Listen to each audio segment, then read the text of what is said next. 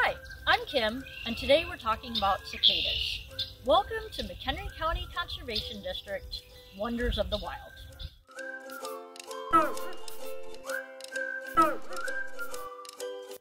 You've probably heard by now that we are expecting a large emergence of 17-year cicadas. What this means is that there are cicadas who do come out every year, and we call those annual, but this year we are expecting the periodical cicadas, which have been underground as nymphs for the past 17 years. We're not exactly sure when to expect them, but we do know that they begin to emerge when the soil temperature at about 8 inches down is 64 degrees. We have already found some holes that indicate that the cicada nymphs have dug, but they haven't actually emerged yet. So what do we expect? Well, in the areas where there are cicadas currently underground, there are going to be thousands of cicadas.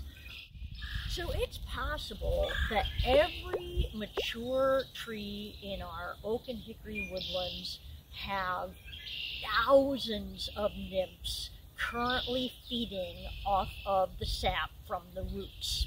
What's going to happen when they are warm enough and ready to come out is they're going to emerge as adult cicadas, and there are going to be cicadas everywhere.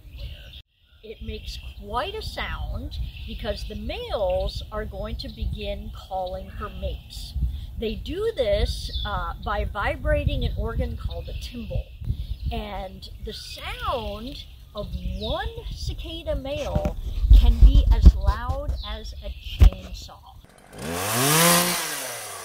Now imagine multiplying that by thousands. It can be quite the chorus.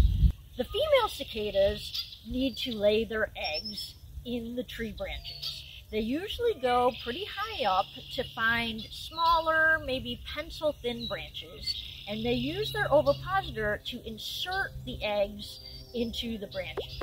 One female may lay as many as 300 to 600 eggs. These eggs are then going to take weeks to develop, and when the nymphs hatch, they're going to drop to the ground, dig into the ground to attach themselves to the roots, where they will feed off of the sap for another 17 years. It's thought that the practice of only coming out every 17 years and all emerging at once is a strategy to avoid overpredation. There are going to be lots and lots of predators eating the cicadas. Opossums, raccoons, your dogs, some people, other insects, arachnids, birds. They'll all be feasting on this huge cicada buffet, but they can't eat them all. Now, this is going to be a little bit overwhelming for all of us in certain areas. They are not going to be all over the county, and sometimes they might not be in a location where they were 17 years ago, depending on what happened to that land. Was it developed? Was it sprayed with pesticide? So we're not exactly sure where they'll be, but when you do see them, you don't have to be afraid.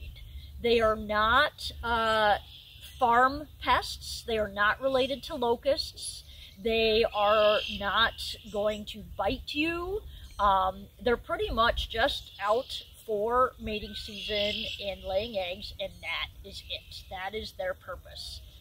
It is going to be loud, which could potentially be annoying, but besides that, there's really nothing to fear. If you have planted any young saplings recently, that could be a concern because of those pencil-thin branches being easily accessible on younger trees, and so maybe you would want to wrap those. But besides that, they aren't doing any damage to the mature trees. In fact, the cicada emergence can actually be good for the woodland ecosystem where it happens. All the emergent holes are, in a sense, aerating the soil.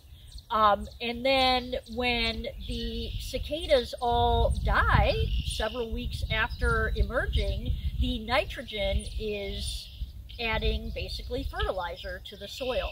So it's not harmful, it's actually helpful. Thanks for listening, and remember to please respect the plants and animals in your local conservation area, and watch for us next time on McHenry County Conservation District's Wonders of the Wild.